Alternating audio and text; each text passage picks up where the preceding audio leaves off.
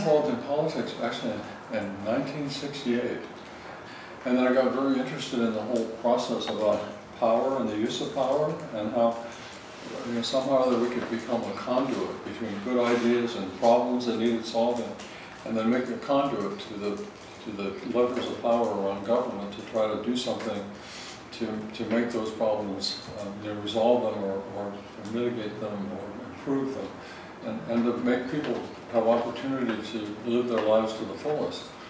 I got started in politics from a campaign standpoint, and then decided to run for office for the Board of Supervisors.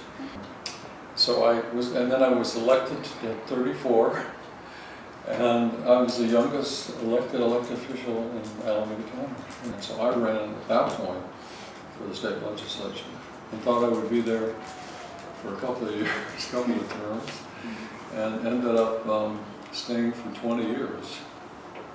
The lifetime ban was what I really thought, and went all the way to the United States Supreme Court. It took 6 years, and it worked its way through the court.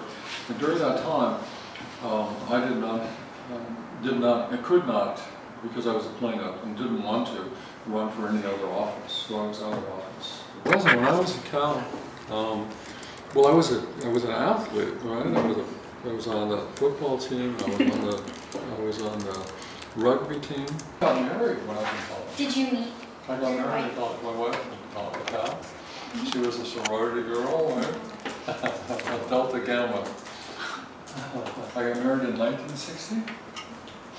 1960. It was the best thing that happened to me, because I started getting good grades, started studying, No, what actually happened at Cal was a couple of things that really made a big difference. One was being making all the acquaintances that I did, friends that last to this day.